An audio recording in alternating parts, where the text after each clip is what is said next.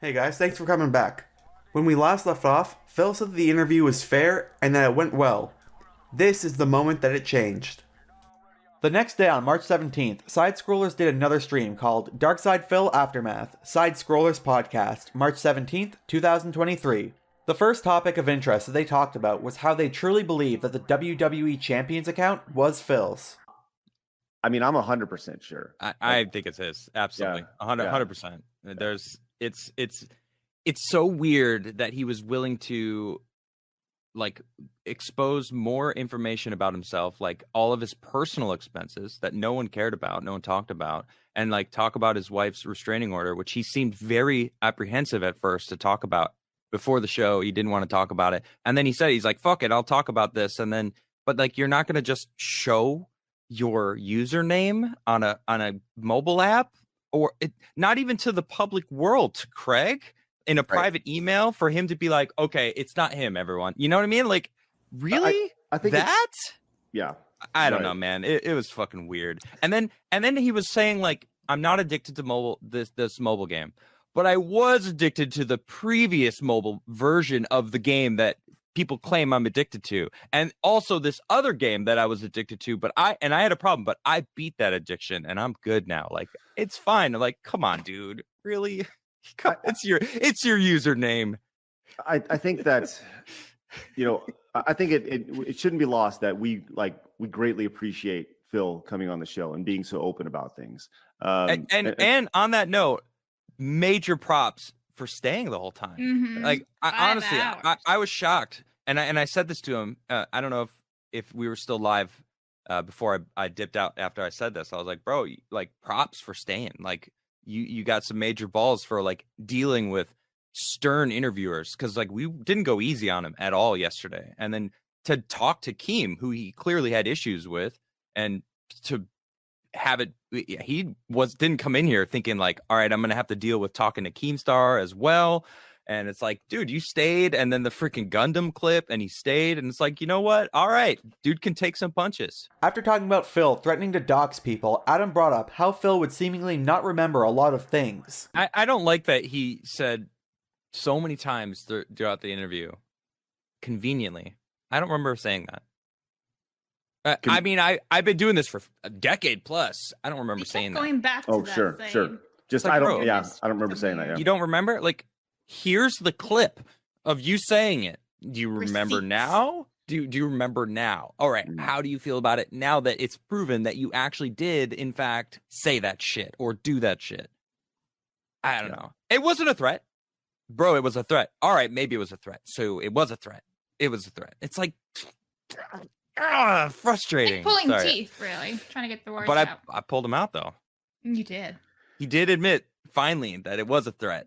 And I was like, ha, yes. Mini victory. Let him cook. Let him cook. Craig made a great point about how Phil either picked a 1 for his luck stat or was lying to them before they brought up Nick Rekieta again. I think that with just the mountain of indisputable evidence and the sheer circumstances attached to everything that they're like, Phil is either the most unlucky person in the history of the world with the most ridiculous odds against him, or he's lying. He's a pathological liar. Right. He's very clearly lying. Yeah, when you were talking to him about the bank statement, the odds of all of these things lining up. So how bank account numbers work is it's a routing number and an account number. Your account number is based off your name. So in order for somebody to get that account number, they would have to live where he lives and have his name. And Rekieta, and the same bank. Rekieta Law, shout out to Rekieta, he's fucking awesome. He did like a breakdown on DSP and like looked at his bankruptcy shit. And like bankruptcy courts don't look at like small businesses closely. They're just like, oh, this isn't some multi-million-dollar corporation that we got to make sure, everything's in order, that they're not trying to just get away with like, getting rid of like millions and millions of dollars of debt. It was like, they're like, oh yeah, whatever. Okay. Whatever. I don't know. I think it was all bullshit. Phil always backpedals with the bank leaks. He first says they were doctored statements with some real retractions and some fake. Now he says it's all fake. Mind boggles. Great interview, guys. Craig talked about how out of touch Phil was with the modern internet and how things are done now. Level 1. Well, and I think it comes back to the idea that Phil has been in his own world for the better part of 15 years. And that's kind of the dangerous thing of being a content creator online, is especially if you don't go out and you're in this cave for 12 hours a day, 6 days a week. You don't see what's happening around you. You don't see how the world evolves. And the idea of, like, a great example of this is well, the world functions through DMs and text and and things like that now. It's not done through email like it was 15 years ago. Phil's a dinosaur in that sense, and he hasn't evolved over time. He hasn't evolved with he hasn't been mobile and agile. And I think that's why he's still sitting at, like the world 1-1. So, well, and he has such a high view of himself. I said it to him, illusion of grandeur, man. Like you really think that you're this freaking king on this pedestal, that everyone needs to worship you and give you money. And like, you had it really well for a long time because there was no competition. You got into YouTube early, man. Like, good shit. But you didn't continue to evolve with the internet. You stayed stagnant, like thinking that you were worth people's attention, and you weren't. Adam and Craig would tell everyone how they couldn't get the interview out of their heads for the rest of the night, with Adam bringing it up at dinner multiple times and Craig thinking about the entire time he was watching basketball.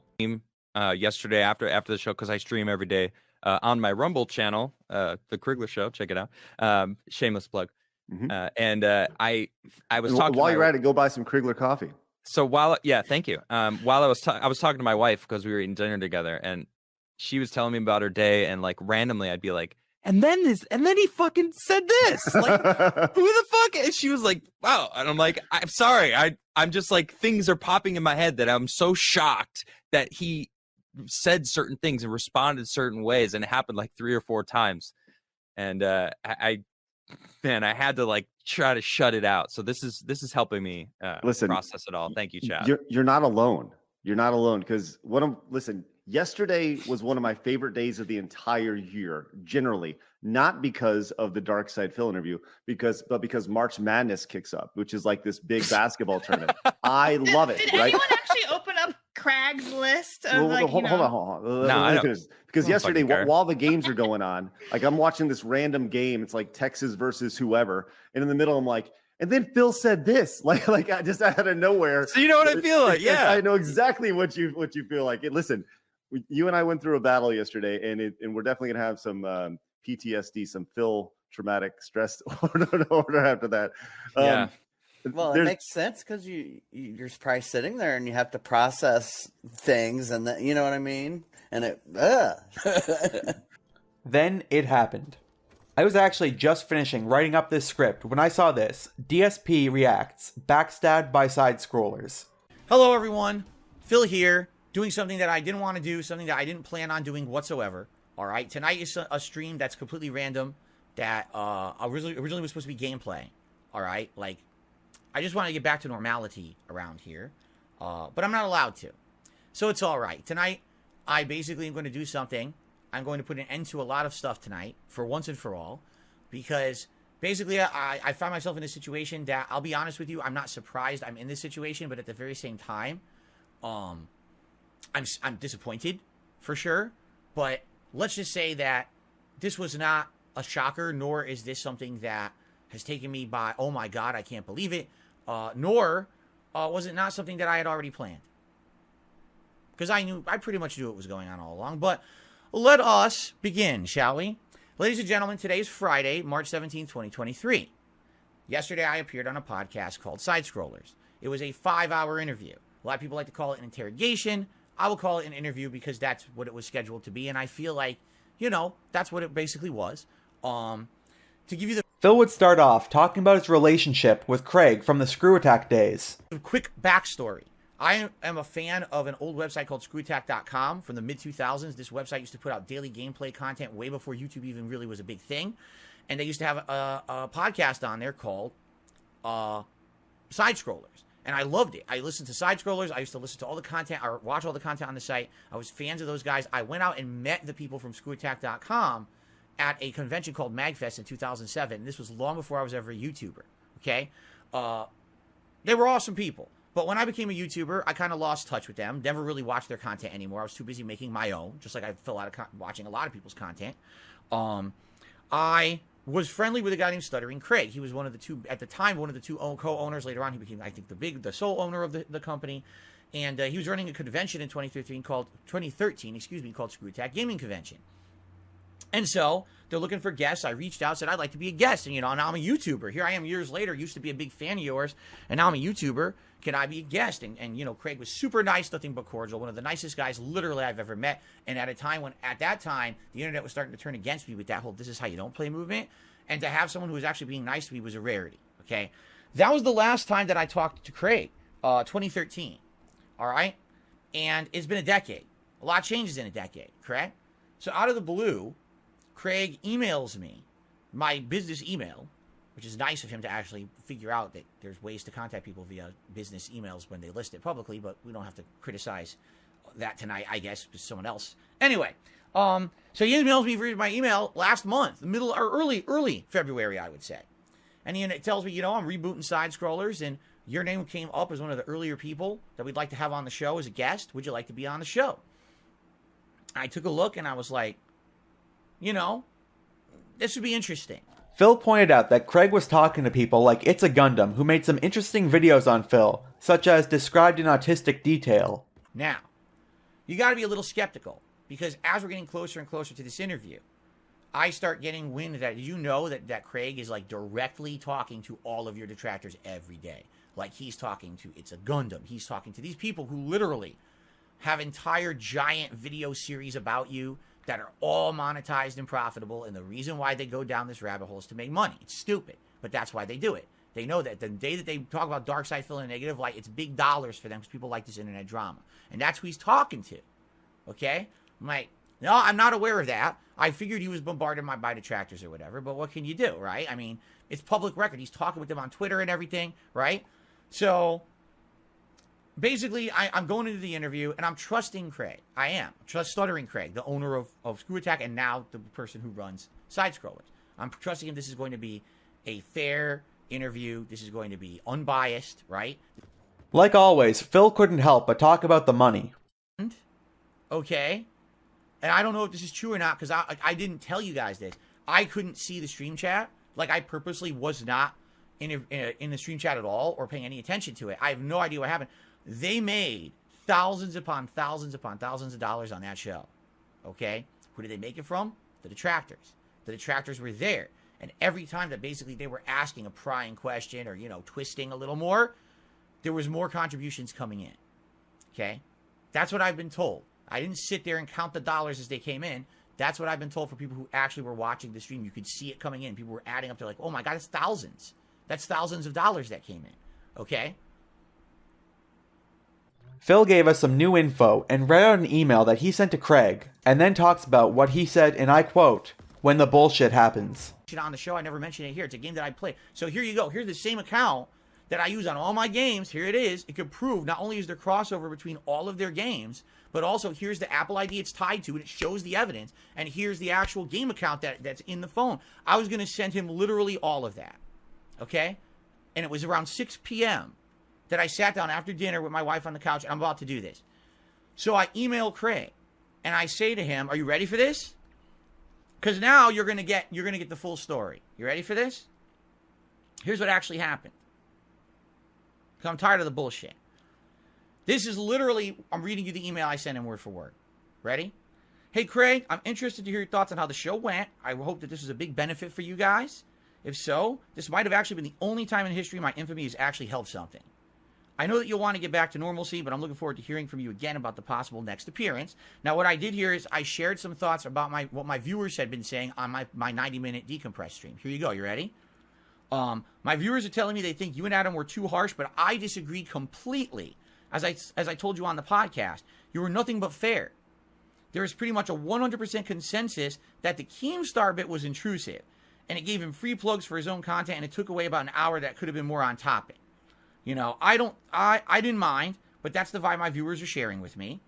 It would likely be best for a repeat appearance to just be us to avoid people feeling that it's a surprise or a trick to shock me on the interview. Okay?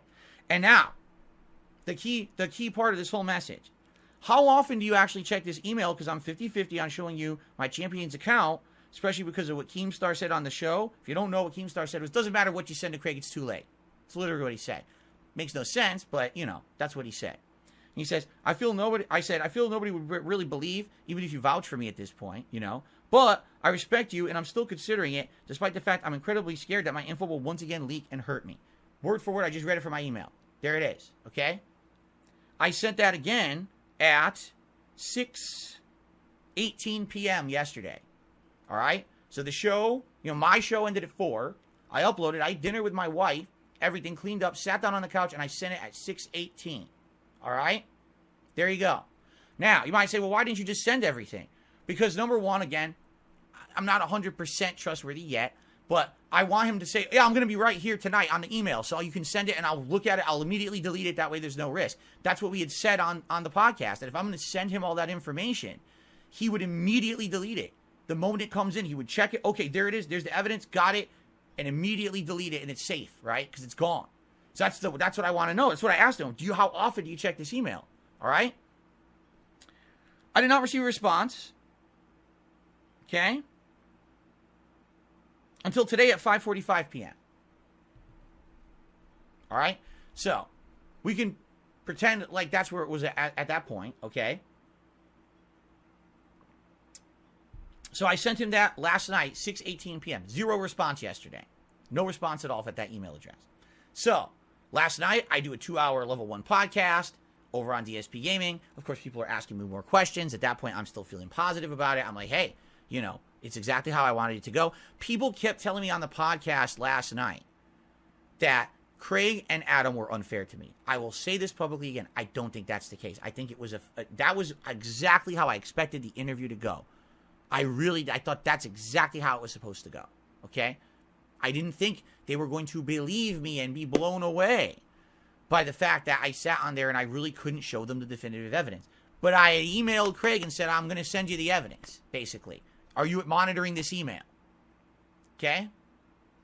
Read it word for word to you guys, right out of my email. Okay? So anyway, that's where we left it. All right? Overnight, nothing happens. In the morning, apparently they turn on their show. Now, here's where the bullshit starts. Phil started talking about how the host started dunking on him the next day during the Aftermath stream and called them two-faced. No, do you understand the whole show was dumping on you? Like, literally, every host came on and essentially said, they didn't believe a word you said. You're a filthy liar. You know, you're not that they were like totally saying what a scumbag or anything like that. But essentially, I guess what the theme of the show was that they're all sorry for me because I'm such a person who apparently is really just a sad guy in a bad situation, and he's addicted, and you know, he's a liar, and it's all bullshit. And essentially, it's funny, all right, because they're doing the show, all right, and apparently, when they're doing the show, every time a super chat comes in, it's literally from one of my detractors. And every super chat is something nasty. And they read it, and they all collectively laugh at it. Ha ha ha, that's funny. Ha ha ha. Ha ha ha.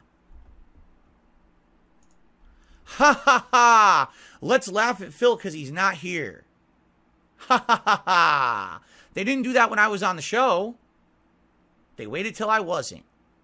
That's funny, isn't it? Very funny. Ha ha ha. Right? And they're showing on for 2.5 hours. All right? Now, I got a question for Craig and the Side Scrollers crew. I really do. I have a genuine question. All right? Let's actually ask the question. We all know that my appearance on Side Scrollers is the most popular thing they've ever done. Correct? It even brought in Keemstar. Brought in Keemstar. Big ass YouTuber. All right? Do you think that Keemstar would have ever appeared on the Side Scrollers podcast if I wasn't on there? Right? Okay. So they see, oh my God, this is the biggest thing we've ever done, and we just made an insane amount of money, thousands of dollars from detractors. So what do they decide to do the next day when I'm not there, which is not the agreement we had? They do the DSP Pylon show, where we're just going to sit there and we're going to take a big dump on him because he's not here to actually respond to any of it. All right? There's a difference between journalism and online drama for personal gain. It's cause and effect here. They saw the money rolling in on Thursday, and they decided instead of doing our Mario Kart show that was planned and we were supposed to be doing on Friday, instead, who cares about that? We're going to ride this gravy train on. We're going to do the Dump on DarkSydePhil show. And it became a 2.5-hour clown show of them essentially taking in donation after donation after donation from every detractor under the sun to read it, laugh at me, make jokes about me, and then make money on it. Okay? So here's the question I have for Craig and the Side Scrollers crew.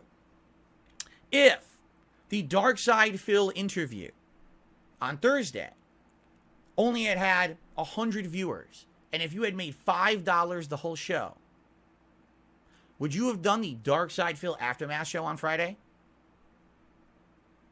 I would love to hear their answer. I'm sure they will. All right?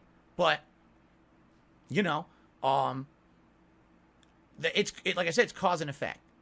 The reason that they did the show is because they wanted the money, right? Or else, if there's no profit there, why are they going to do it again? There's no point.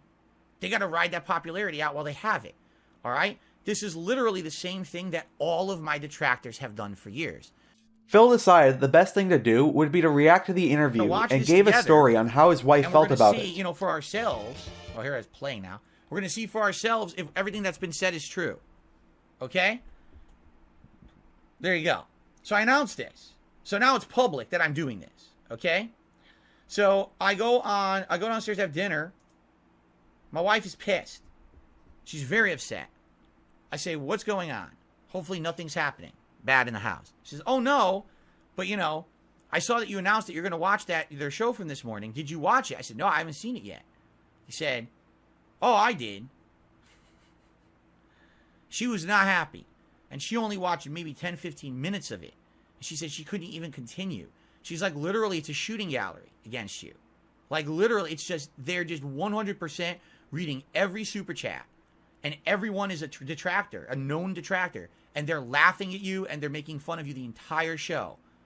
And I was like, wow, that is shocking to me, again, because I was led to believe these guys were going to be legit, right? And apparently this is not it. This is not what it was supposed to be. You know, I was supposed to just be treated fairly. Now, fairly, you know, if you want me to be an objective, right? That means that you're going to listen to answers, but you're not going to do this show after. You're going to, okay, listen, now you judge for yourself, and maybe you ask for 5-10 minutes on your show. What do you guys think? Here's what we think. Okay, moving on. It's a topic for later. He's going to be on again, right? Great. Okay. Now, that's not where it ends, ladies and gentlemen. Because as I said, I was still fully intending that tonight we were going to sit here and we were going to react to this, which we still might do. Phil then read out an email exchange that him and Craig had about the show. Are you ready for this one? Are you ready for this? I don't think I was ready for this one when I read it. You ready for this? Here's a response I got at 5:45 p.m. today, 2 hours ago. I think the show went okay yesterday. We talked about it at length on today's show as a debrief. That's what he called it, a debrief. You shitting on me for 2.5 hours is a debrief. Interesting. My debrief was saying, you guys did a great job interviewing me and defending you for 2 hours against my fans. That was my debrief. And then also apologizing to someone who I harmed in my past and apologizing publicly to Review Tech USA. That was my debrief from the show. Your debrief was a 2.5-hour destroy DarkSydePhil show and make money on it. Okay, let's continue. I think we all left the interview mentally exhausted and feeling incredibly frustrated. At the end of the day, we want what's best for you. The things that are laid out about everything, the WWE mobile game, the bank stuff, it doesn't make sense. There's too much evidence saying it's yours, and your only evidence is you saying it's not. I'm going to address that in a second. I feel like we gave you multiple opportunities to turn this around, but you seem so dug in. Even in the face of insanely detailed evidence, you wouldn't take it. Even with Keemstar coming on, I tried to lay out similarities you feel towards him and the way people feel about you based on things they've seen online, and it was tough. Like, that's not even a point. It has nothing to do with anything, having Keemstar on the show. It has nothing to do with any point at all. Honestly, I'm disappointed. Like I said, we want what's best for you. We very much do. You have to help yourself. When you're ready to take that step, I'll gladly help you on your journey. You deserve to get to level 2. I know you can do it. What does that sound like to you? Does that sound like a neutral party? That email proves that he went into it with 100% preconceived notions of what the truth was based on talking to detractors for 2 weeks. Right? I will give you full disclosure. I will give you absolutely full disclosure here because I want to be fair. After about a week of him directly talking to the detractors only, he emailed me once and he said, "What would you like to see?" Or excuse me, let me try that. Try that again. I misspoke. What would you like me to see? Right? He says, "What would you like me to see before your interview?" And I sent him my react to my Down the Rabbit Hole video, all right, from last year, which really covers my days of Street Fighter, my early days as a YouTuber, all the way through 2017. Covers it all. And I reacted to all of it. And I essentially said, listen, I'm sorry for a lot of the wrong things I did. I admit that they were wrong. Here's some real bad misconceptions about a lot of that. Okay? So I sent him that video because I wanted to basically give him an idea of how there's been a ridiculous amount of misconceptions about me on the internet. And when I address them fairly, you see how they kind of, at least make sense. Not to say that I'm infallible. I mean, I make a lot of mistakes. But at the same time, I'm changing for the better. Which they laughed at during the show yesterday, by the way. Oh, change, you're changing. Yeah, it's called human evolution. Do you not understand that someone today is not someone last year, is not someone 5 years ago, is not someone 10 years ago? It's a constant struggle to improve yourself. And when you make a mistake, you admit you made the mistake and you move on for the better. If you keep making the same mistake a million times, that's a different thing. They laughed at me when I actually admitted, like Adam was laughing about change and everything. Ha ha ha, right? So anyway, this email, essentially what this email says to me, all right? Now keep in mind, the last email I had to him was, man, I'm glad you guys made a lot of money, and I would like to actually send you the evidence of my innocence, but I need to know how often you check the email because, I want to be sure that you're going to get it and delete it right away. Did you hear a response to that anywhere in his email?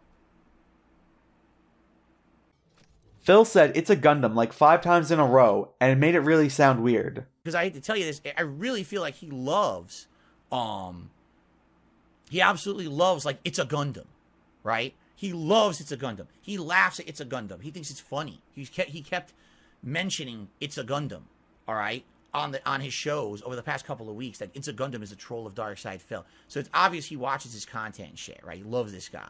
Why do you think that of all the detractors, what's the first clip that they played in the interview and then they ran out of time? Itsagundam. He's a fanboy of him, right?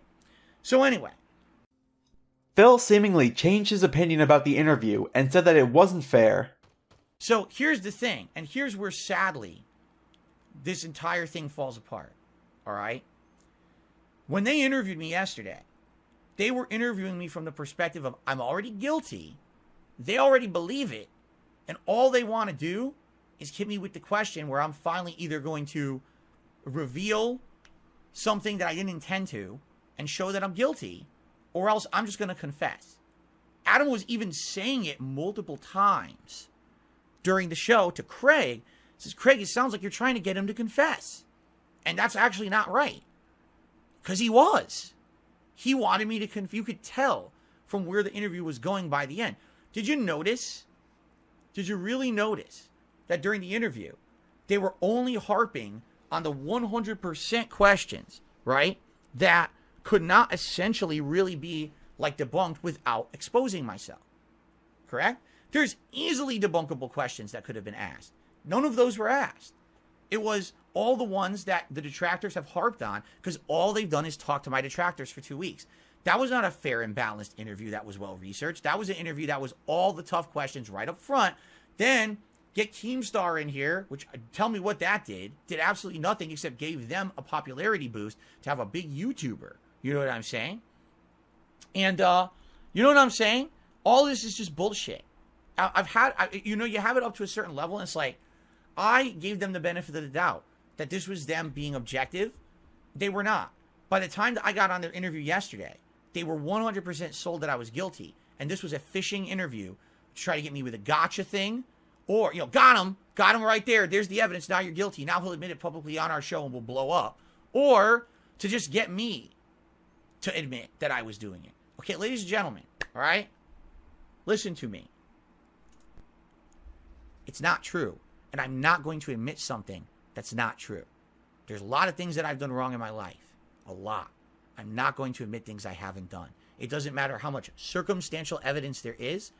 This would never, ever, ever fly anywhere legally at all, because it's all bullshit.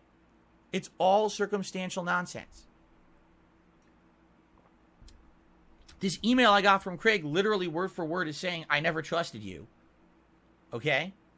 And that's why he even says, does he even say, oh yeah, send me the evidence? Doesn't want it. He doesn't want the evidence. You know?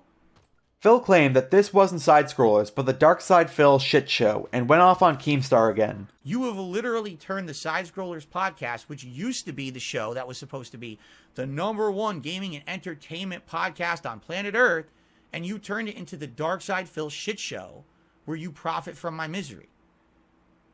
You failed. You destroyed your own show. Wow. Amazing. Because now, right now, what you've got temporary popularity based on the negativity being thrown towards me. Congratulations. I hope you enjoy it. You're making a lot of money, that's for sure. Congratulations, right? I certainly haven't seen any benefit like that from this, nor was that my intention. But it sure seems that way when you're doing an entire show today and you're still rolling into the gravy train, right? So, you know, hey, you be you. And again, with the hilarious stab here, we want to get you to level 2. You want to get me to level 2. You want me to be like you? You want me to stoop to your level. So you want me to have someone on a show, interview them, and the next day do an entire show shitting on them for profit. That's what you want me to do. You want me to be like you. I will never be like you.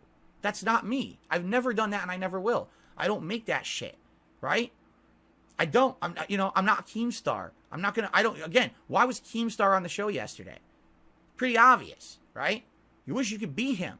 Why else do you think he's on the show? That guy is fucking reprehensible. Everyone knows it. Everyone knows the guy has hurt far more people than he's ever helped. And any moment that he pretends like he's doing something to help someone, look how he's doing it. Oh, I'm helping Wings and Boogie by paying them money to beat each other up in a boxing match. That's insane. You're out of your mind, right? And you want to be like that. That's who you want to be. You're telling me that's how you need to be successful. That's how the internet works. No. That's how this low level of internet works. And the thing is, there's a monstrous amount of people who are successful doing really immoral, underhanded things on the internet. Okay? Tons. And what you essentially are telling me is that's what you think I should be, and that's what you sure as hell want to be. Well, go ahead, and you can be that. Leave me the fuck out of it. Phil then went back to reacting to the stream. Overall, Phil seemingly had a not very good opinion on the gang. They only listen to the detractors. What a bunch of fucking idiots. You got a point. Craig sent Phil an email, and Phil responded live on stream. Oh, Stuttering Craig wrote me an email. That's nice.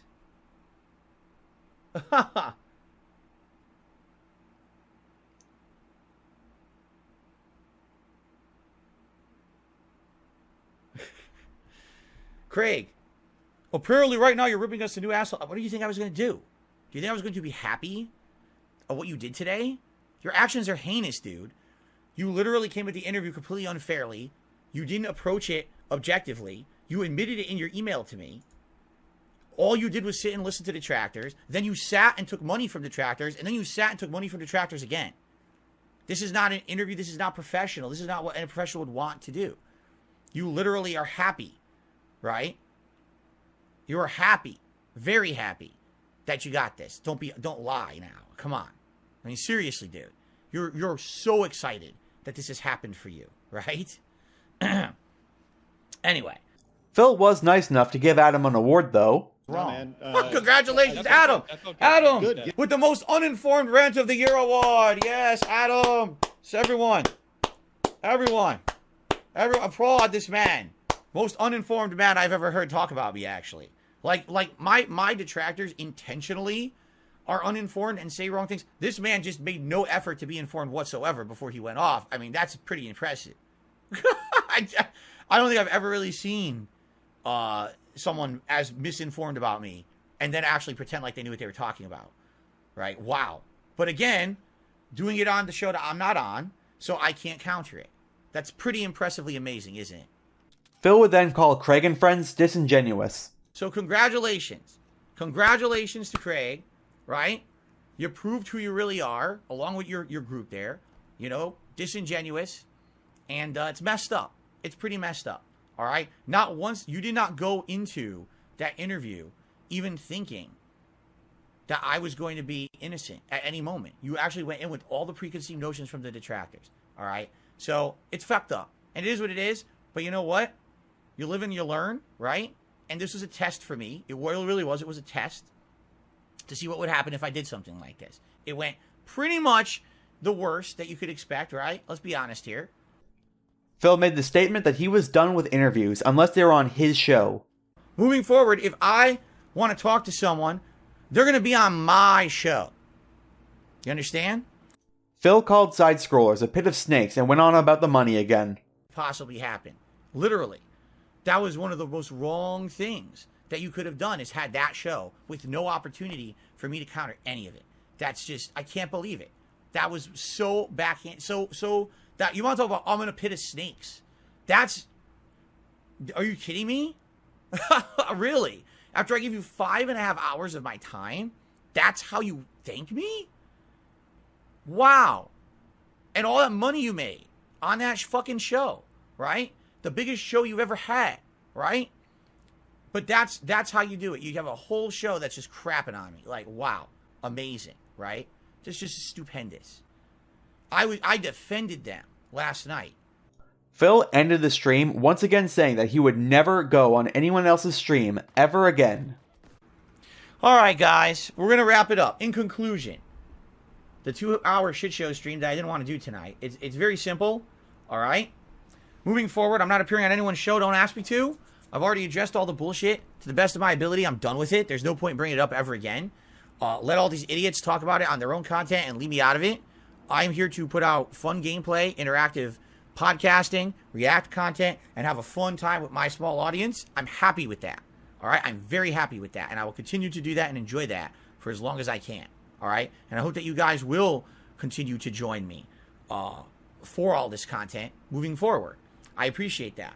All right? The experiment worked because this was an experiment to see if someone could actually treat me fairly and neutrally. They did not. It was completely one-sided, as evidenced by who they spoke with, how they approached it, the emails I just got from Craig. I mean, it's all evidence, even what they're saying on the show. One-sided stuff. They don't even know the truth about what they're saying. They're literally speaking things that are factually untrue about me, as if they're factually true with an audience, a captive audience. You know, it's messed up. No one to retort or say, what are you talking about? That's wrong.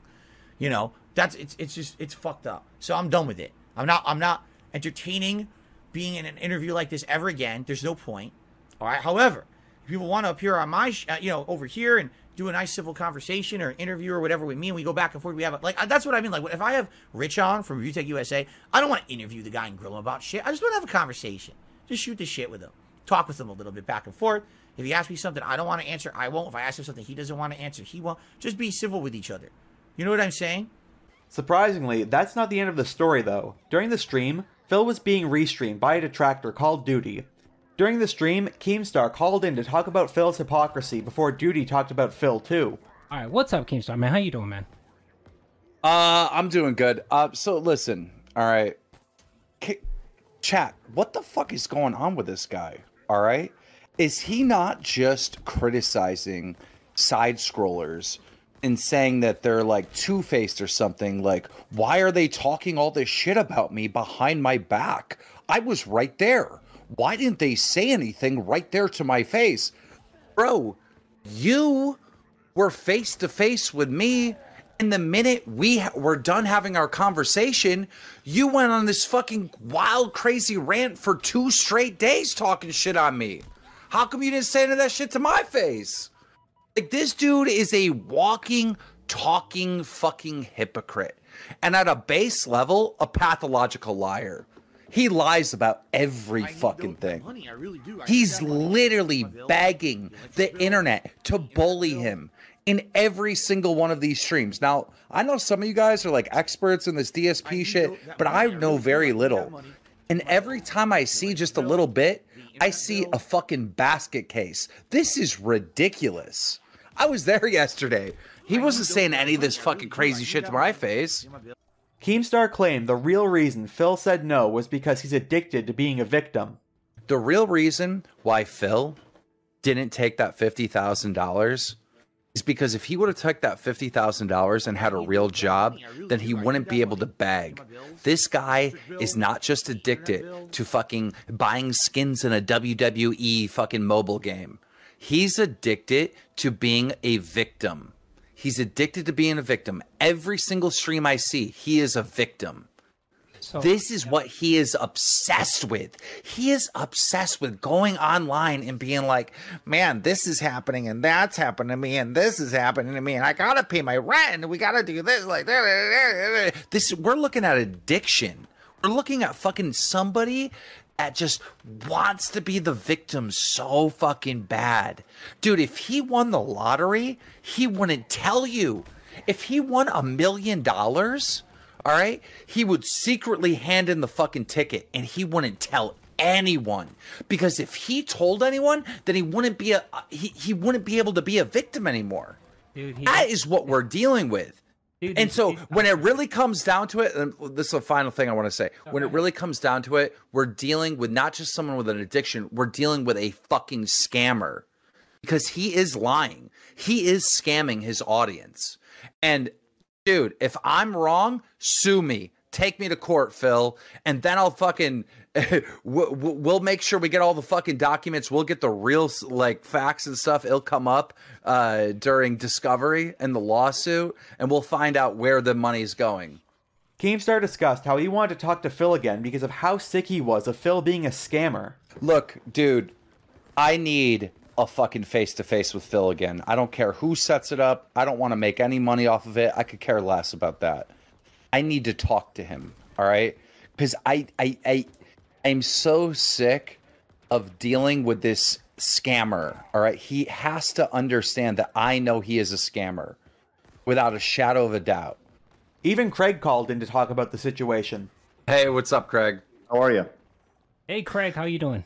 I'm good. I'm live too, just so you know. I don't even know what the hell's happening right now, if I'm being totally honest. My Twitter is going crazy and people saying that we're getting ripped a new a-hole and all this stuff. It's like, okay, he has lost his mind and decided to trash you, and he's apparently very upset that you guys made a lot of money and he didn't make any of it. That's what I'm getting.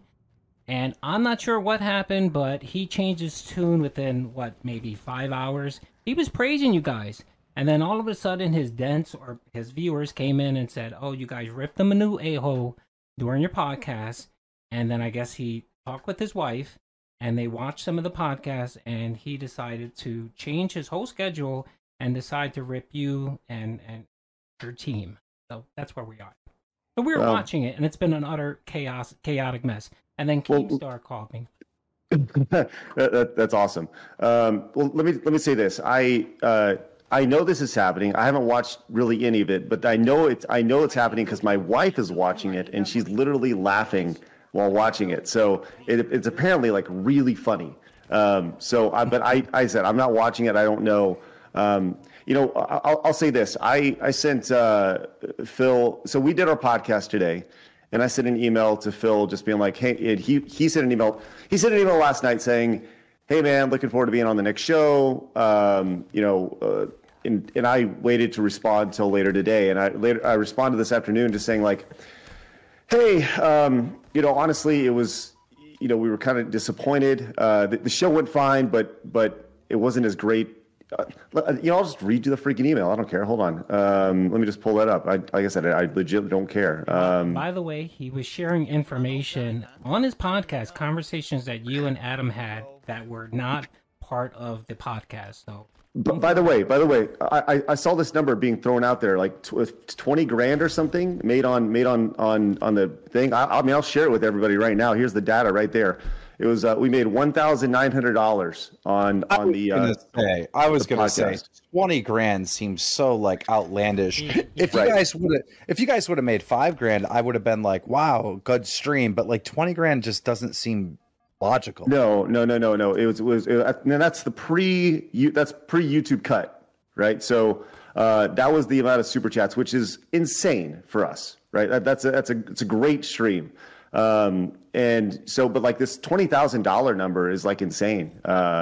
So, you know, and honestly, like, dude, I put like 80 hours of work leading up to this. So like, if you do it by hours, then you divide it by all the team. It's like, yeah, you know, like it, you know, it's like minimum wage. Congratulations. So, well, Craig, we got to be honest, right? Yeah. Like if people wanted to donate money to DSP, he has a stream. Like, he has a stream for that. They were donating money to you guys because you guys were doing the interview.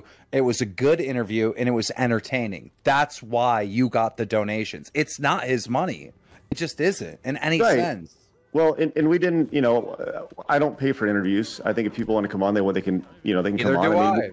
And you know, people are like, did you pay Phil? No, we didn't pay anybody. We don't pay anybody to come on the show. I pay our co-host, and that's it. You know, if you want to come on the show, you're more than welcome to. But so let me just kind of read the email I shot to him.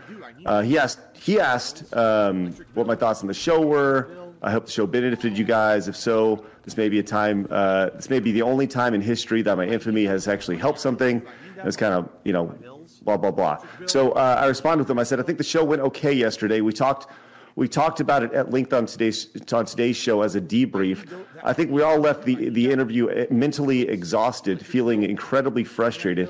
At the end of the day, we want what's best for you, man. The things that are laid out about everything, the WWE mobile game, the bank stuff, it just doesn't make sense. There's too much evidence saying it's yours, and your only evidence is saying that it's not.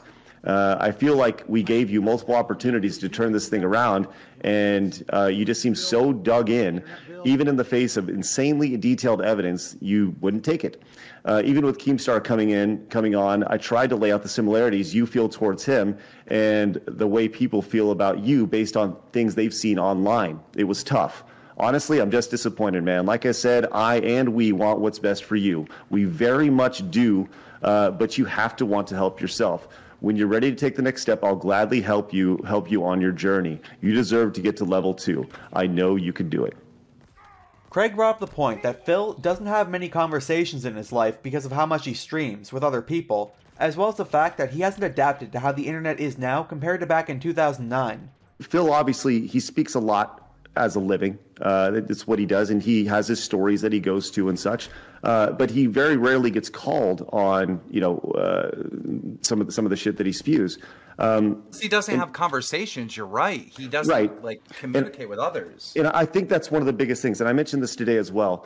Phil, and I don't mean this in a derogatory manner, but he is a dinosaur online, right? He has not adapted to the way the internet has evolved, right? It goes back to him asking you to email him as opposed to DMing, right? We DM tonight, boom, like we're talking to each other now. We're here talking 15, 20 minutes later, right? Things move quick, but he is, you know, he still thinks that there's a proper way of doing things, like the whole email exchange that he wanted from you, but he hasn't evolved to the quickness of the internet. He hasn't evolved to the way YouTube functions. And you know, Adam said this early on. You know, today he said, you know, he was very lucky to get in early. That is what made DSP successful early on. Was he was there at the start, but he didn't evolve with the game, which is why he's still back at, you know, where you're talking about level 1. So you know, that's kind of where it's at right now. And when you're in your office 6 days a week from 10 a.m. to 11 p.m. every day, you know, 12 hours a day, 13 hours a day, whatever it is, whatever he said, it doesn't give you time to socialize. It doesn't give you time to have a normal life. You know, when do you have, and we touched on this yesterday, we talked about mental health. That's not a healthy lifestyle. It doesn't allow you the opportunity to interact with other people. And I feel like he may, you know, that may be a very negative thing in his life. I hope that he finds time to find balance. Balance is incredibly important in any time in life. And I hope that he finds that balance. But just right now, his life does not allow that. I hope he sues me for calling him a scammer. I really do. Because then we'll go and my lawyer will demand all different types of proof and evidence and whatnot, and then we'll find out the truth. Please sue me, Phil. Please sue me. Doody told Craig that as a detractor, if Phil had admitted to having a gambling problem, then he would never bring it up again, before Craig talked about the low cost of making videos online.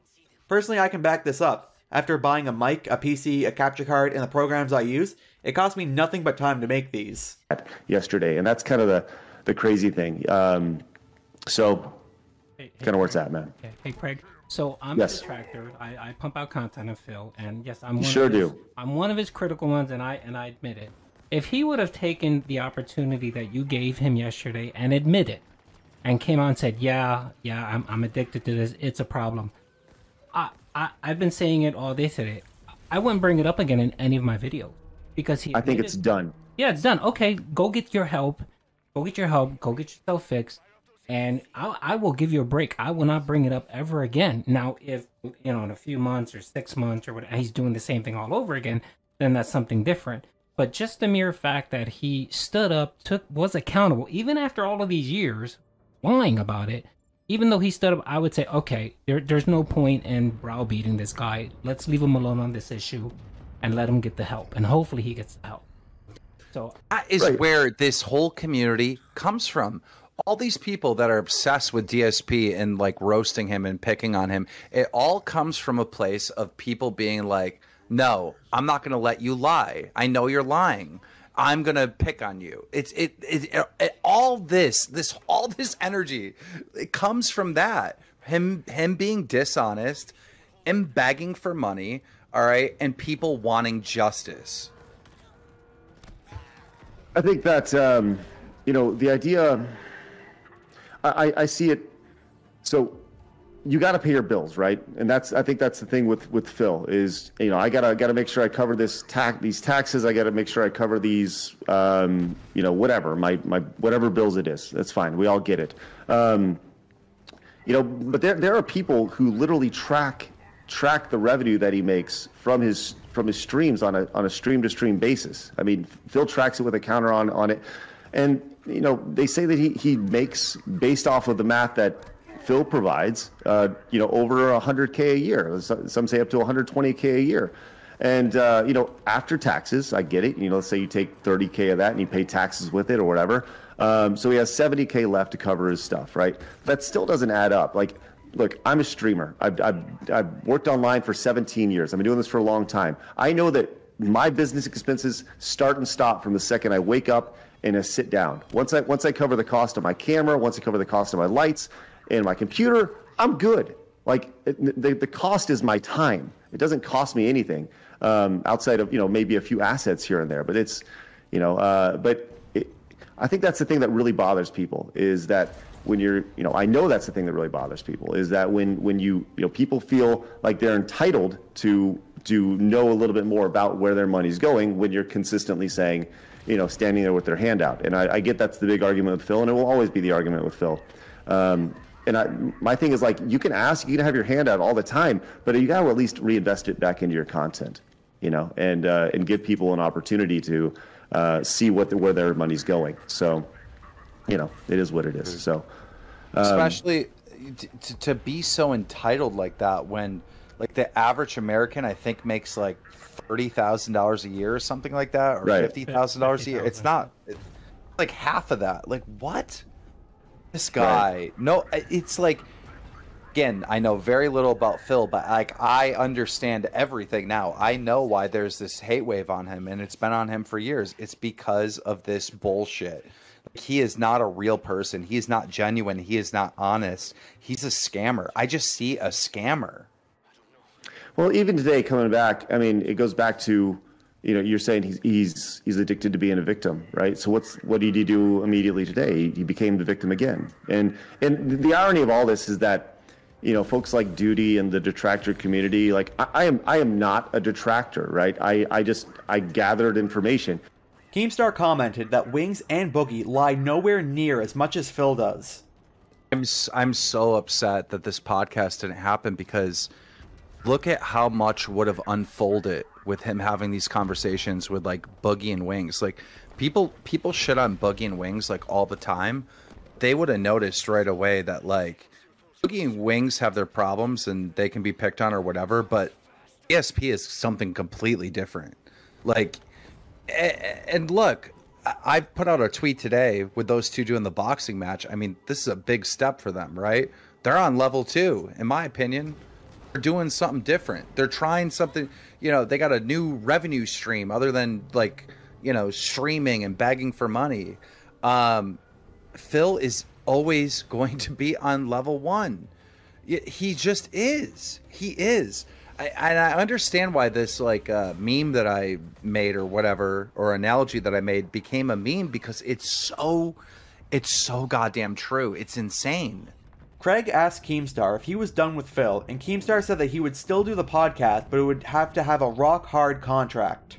Talking shit about me, so I come on this live stream. You know, I'm always in response of what he's saying. Right. Do you? So it's very obvious that, you know, the thing that I got out of your interaction with him yesterday was that you were just kind of done with him. Like, you're done with you think he's really hard to work with, and you kind of understand why he's in the place he's at right now. He's just kind of difficult.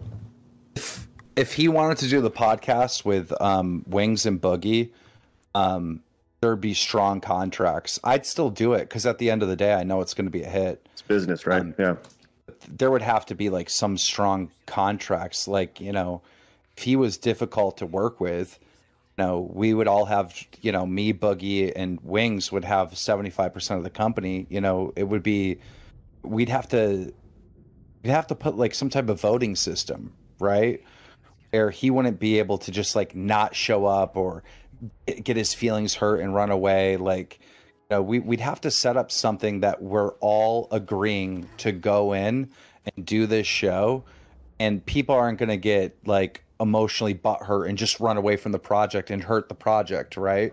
So, you know, there'd have to be some strict contracts that we all sign to make sure that the show is a success and nobody can destroy it. Doody asked Keemstar if he ever considered replacing Phil for the LolCow podcast, and Keemstar said that he couldn't imagine somebody replacing him. So, have you considered possibly replacing DSP with another LolCow for the podcast, or maybe just consider doing it with Wings and Boogie? It's so hard when I came up with this concept, right? I knew very little about DSP. It's like I've thought about it so much, and I've invested so much mental time. Like, guys, I know this is sad to say and admit right now, but I probably have like, I don't know, at least 7 straight hours docked in my brain of thinking about this and how it could work. And like, that's a lot of time when you really like think about it.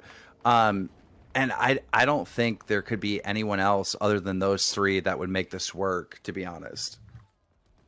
Keemstar said that the only way he would ever talk to Phil again was if it was in real life. The only way I'm willing to probably talk to Phil again is if I can talk to him in person. I'll get on a plane, I'll fly first class all the way to the other side of the country where he's at, and I'll meet him at a coffee shop or something, and I want to sit and talk to a real person. I can't do this online stuff because he's not real. That's not a real person. That is an act. I am an expert in online entertainment, and that is not a real person. That is you're looking at a character. This is not a legitimate person. I would have to speak to him face to face to have a real conversation. It's the only way. After Keemstar said that he believed that DSP was a character and not actually Phil, Doody would say that he believed that Phil and DarkSydePhil were the exact same person. I don't think it's a character. I think that's him. Phil and DSP are the same person. And it comes off with everything he does in his life. I mean, maybe I might be wrong, and God bless you if you can go and see and maybe tell us, oh, he's nothing like what we think he is. But, you know, he's been a content creator for 15 years. And he has over 100,000 videos on YouTube. And I don't think there's anything more. I think what we see is who he is. Maybe off camera he isn't a different person, but that's the only chance I have to get to like the real person. even if he's in his mind playing this character or whatever, even off camera, at the end of the day, there is a real person in there somewhere. But this is an act. That is not a real. He is acting like a victim, like clearly, right? He is lying about the WWE stuff, right? And if it's lies and it's acting, then it is a character. It's not real. It's not legitimate. You know, it's not a real person. We actually get to see Craig say something that I never imagined he would say. We need to get a lawyer in here. Craig, let's get a lawyer on the show. Get Nick Rekieta in here. Where's Nick Rekieta at? It's like fraud. Itsagundam called in, and after some audio issues, talks to Keem about the situation. Here we go. Holy hell. Papa Gundam. All right. Joining us, we have Gundam, Doody, and Keemstar all on the same stream. Who's having fun? Nice to meet you. Shaking. Apparently you're the expert on DSP. Like a jackass, I had 2 audio things on. You got us, Gundam? You sound good, Gundam. Test. He'll get it. There we go. All right, you there, buddy? It's not I just am so you. sorry. Craig and myself also had to change our audio settings as soon as we joined. Discord does this every goddamn time, and it Really makes me look like a does. douchebag. So, Keem, nice to meet you, brother. I was trying to get a hold of you since the day I started. Ironically, I was following a troll Twitter. really? I was like, Yeah. Keem, I'm your new boy. I'm the hottest thing in town. I hear that you are an expert in DSP. What did you think of interview on side scrollers and whatnot? I'm not really an expert on DSP. I'm going to be real. The best guy of all times is Almighty Tevin. I'm a content creator that fell down a rabbit hole, and I just can't stop falling. The stream was absolutely brilliant. It started off slow at first, and then all of a sudden, Craig just goes, good cop, and Adam's bad cop, and they beat the living hell out of Phil for 5 hours straight. It was glorious. Gundam told Keem how to lure DSP's fan named Derich, as well as some theories about him. Me and my assistant, we got bored like 2 nights ago. And I'm like, how can we find Derek? And she's like, well, it looks like Derek goes to, can we say like Cam's sites he goes to or no? Oh, Don't. No. Please don't. Please don't. Please don't. He goes to these campsites and he like goes in the room and he harasses these girls. It's absolutely insane. Like, Mary Kate and Ashley Olsen, please say my name while you stuff that overly sized, can I say the D word that's a phallic piece or no? We already know what it is. You don't we know where you're going with. Derek is just going absolutely insane in there till the women have to like ignore him and he's like, I'm crying in chat. I'm crying because you can't say my name. If you want him, we'll just have to like get any one of these e-girls online and Derek will show up. You can lure him. They're like bait. Interesting. Well, that'll be easy. I want to be there for that, please. It got so bad where he started harassing porn stars, and they forced him to make apology videos. You can actually see some of them. It's Oh my pretty, god, can we yeah. watch an apology video on stream? Hey, Doody, did DSP react to the apology video, or was that fake? No, he did. Which apology video? I'm sorry. The Derek apology video, because I saw like a thumbnail for it on YouTube. No, he didn't. I'm convinced now that I cannot do a documentary. This would have to be a docu-series. Oh, yes, you'll lose your life. We're talking about like 20 hours of like on the edge of your seat. Like, this is Tiger King. Yes. 2.0. Oh, my God. How much do I have to invest to make money? I'm down. I'm so down. And I'll invest too. Okay. Yeah, right. Craig's sitting on 20 grand. Yeah, right. After yesterday's stream, that's right. It was big money, as we all saw. DSP hates you, dude. I heard. I heard money. That's it. The second you make money and you didn't offer Phil anything, it's over. You're dead to him. Yeah, that's what I heard. I didn't watch the stream, but apparently he ripped us new buttholes, and it is what it is. It's honestly it's disappointing to me, and it's sad, but at the same time, just once again, all the detractors, they said this was going to happen, and they were right. And it's too bad. When you gave me the email, you shot me the email. You want in on the next DSP thing? I'm like, this is not happening now if I'm in the mix. Yeah. Well, I mean, that was the idea, was that the next opportunity was to bring in all the detractors who were in on the nitty gritty. And, I think it would have been interesting for sure. But just judging based off of, I guess, the way he acted tonight or the way he responded to the initial interview, it certainly is he has no interest in coming back on. So you're number one on the shit list. Phil is protecting Derek so much. Is there some weird stuff like between the two of them that they're protecting each other's secrets?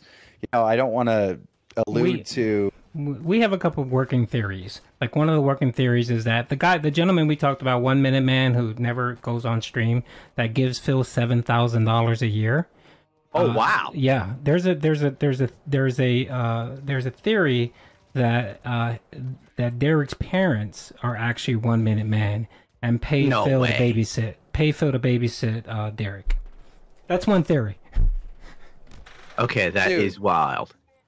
It's like what happens with like look, I've exposed so many like pedos online, especially in the Minecraft community through my almost 10 years now on Drama Alert.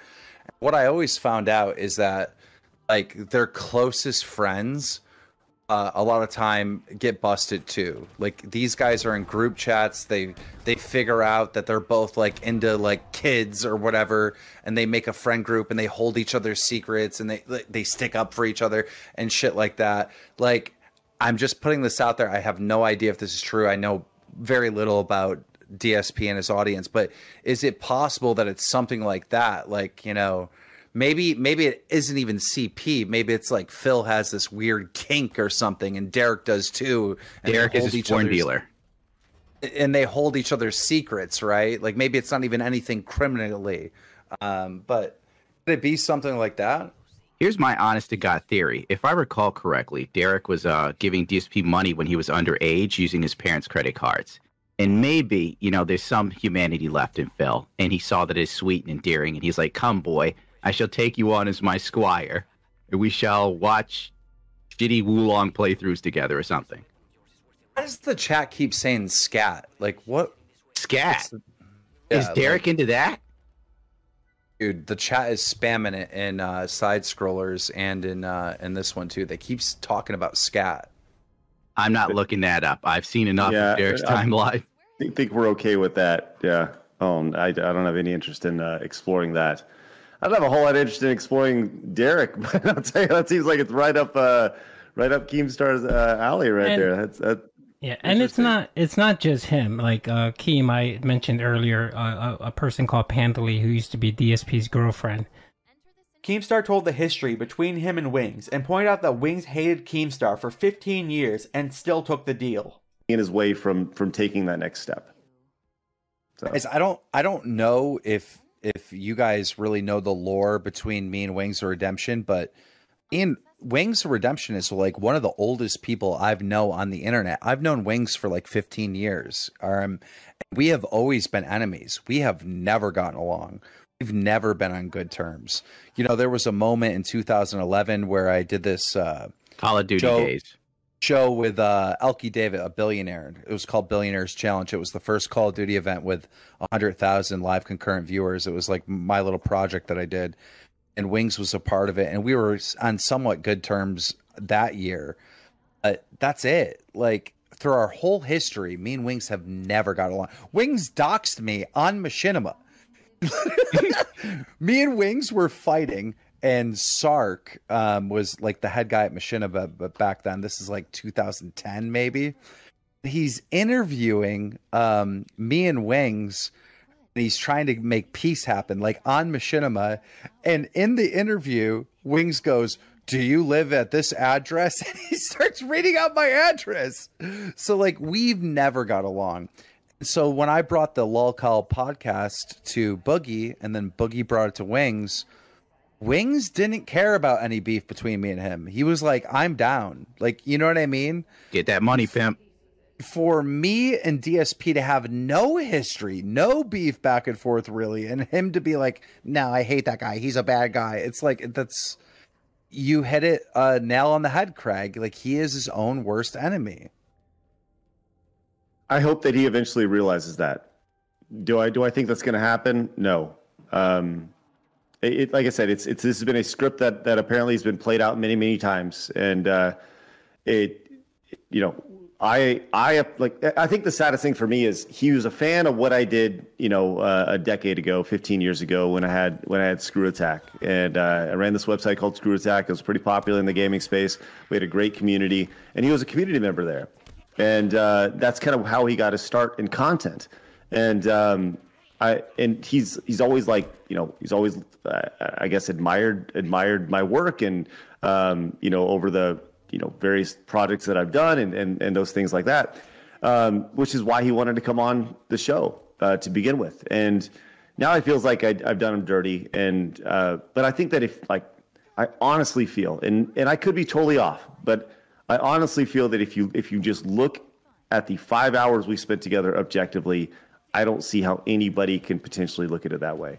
And even if you were to watch the post show we did today, I don't see how anybody can see that. Yes, we were frustrated about the situation, and the same things that we said on stream, I said to him in email. These are things that I would say to him in person, but we just had time to digest a little bit more. But now, once again, we are the bad guys. Who is the victim? It's Phil. Phil's the victim. So, and like I said, I was told this was going to happen. I was told this was going to happen by dozens of people. Look, he's going to turn on you. He's going to make you the bad guy. He's gonna rat you out. He's gonna make you seem really like an asshole. Guess what? Here we are, and it sucks. Doody brought in some DSP historians to help explain things better, and Craig asked why Phil was a scumbag. Why do you guys feel, in your words, he's a scumbag? Why do you feel like DSP is like? Provide me with examples. This is something that I can give you one right off the bat. Like I can give you one that can resonate with anybody. Sure, he has a cat.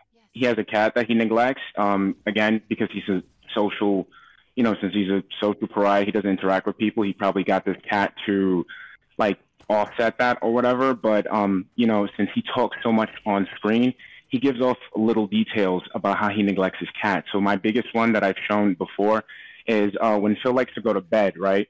Phil likes to take the cat with him inside the bedroom and lock the door because he doesn't want the cat to get out.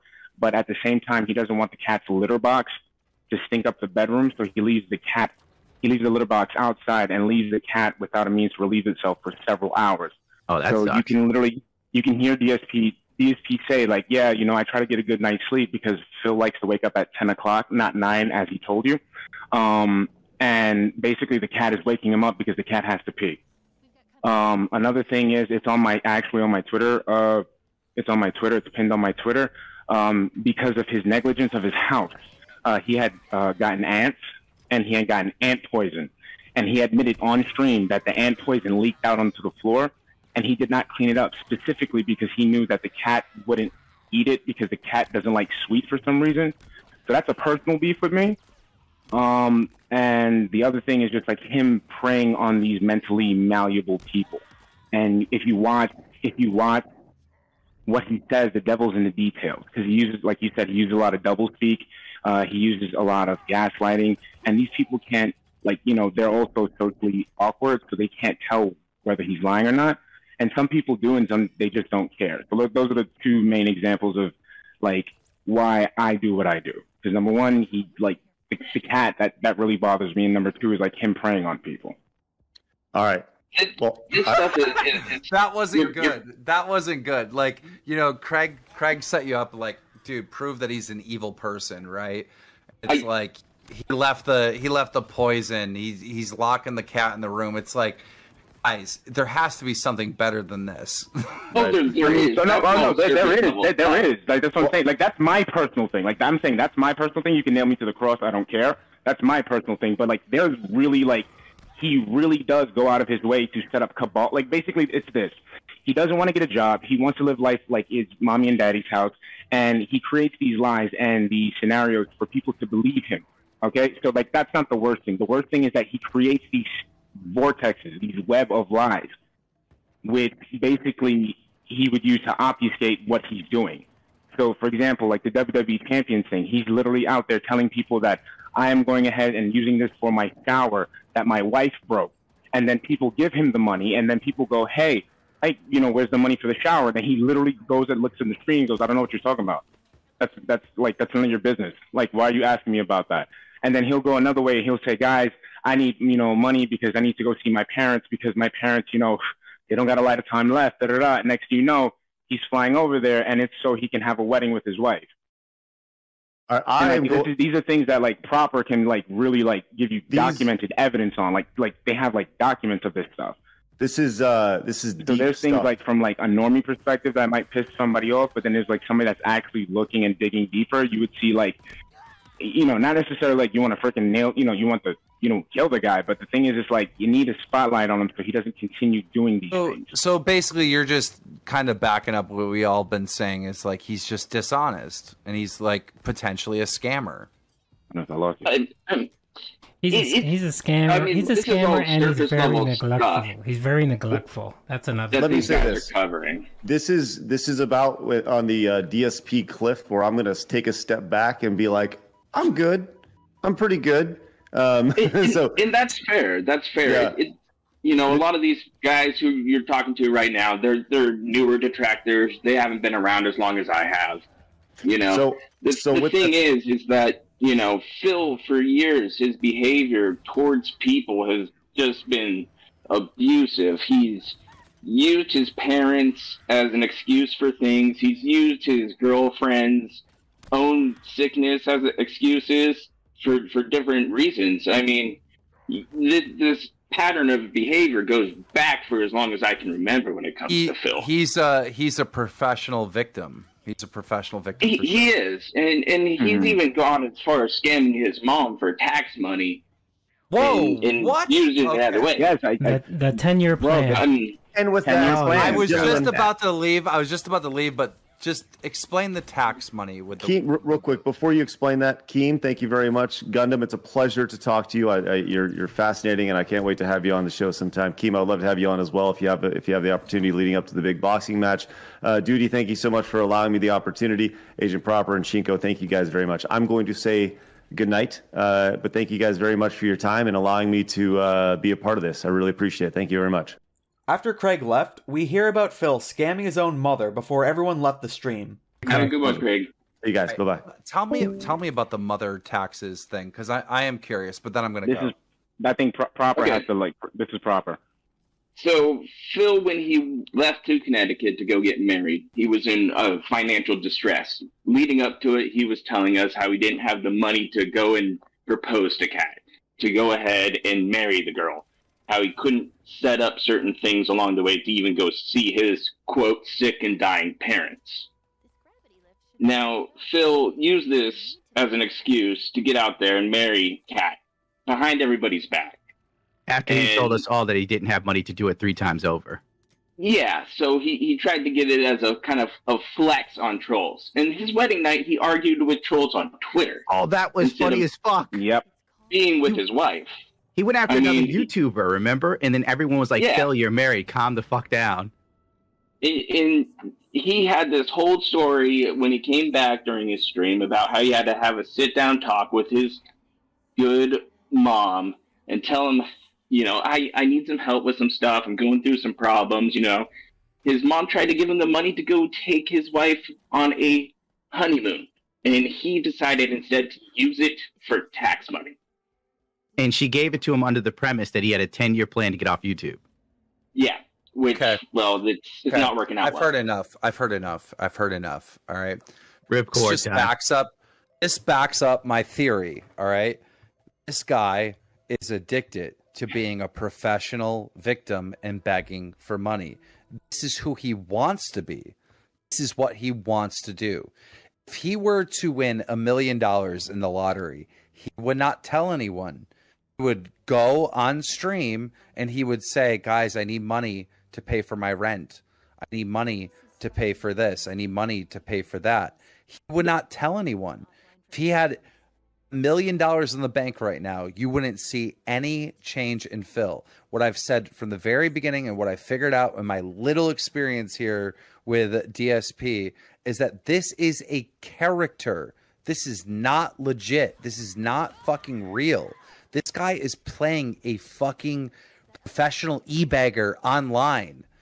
This is his avatar in this metaverse we call YouTube. I'm telling you, that is what is going on here. I can see it clear as day.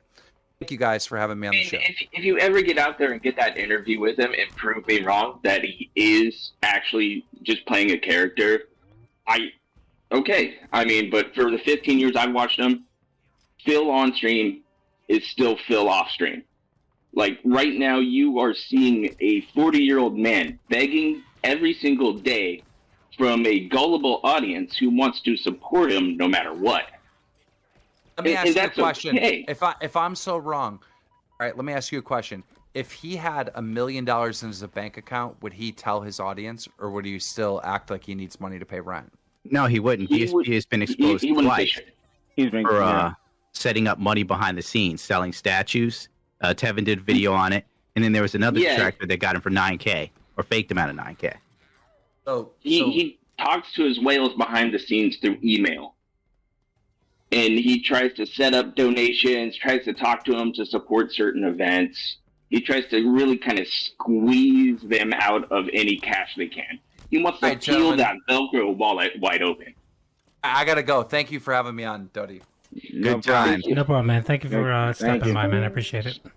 And I may as well get to editing. I got 12 hours to go.